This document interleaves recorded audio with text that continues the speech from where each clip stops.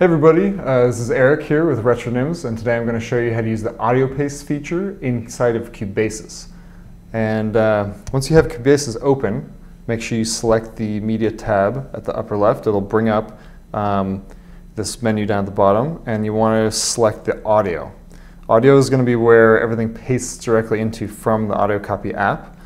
And to get there, start with the bottom left corner import, bring up a little button, a little menu, and then you can select AudioPaste, and that will open up AudioCopy and then come right back to Cubasis. Now you can go ahead and select your sample.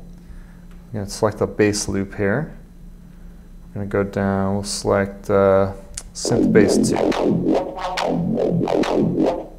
Okay, so now it's pasted in, and you can scroll down and find it right here under My Audio Files, and you can go ahead and sample it as well.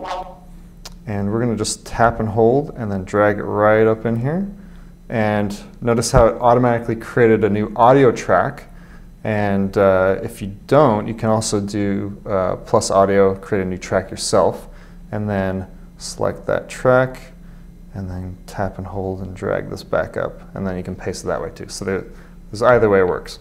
I'm going to erase that one, and then we can play. And there you go.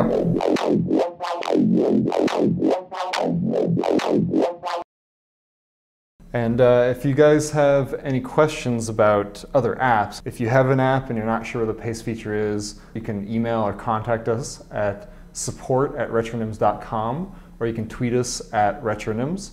And if you do, you will get me, and that's what I do.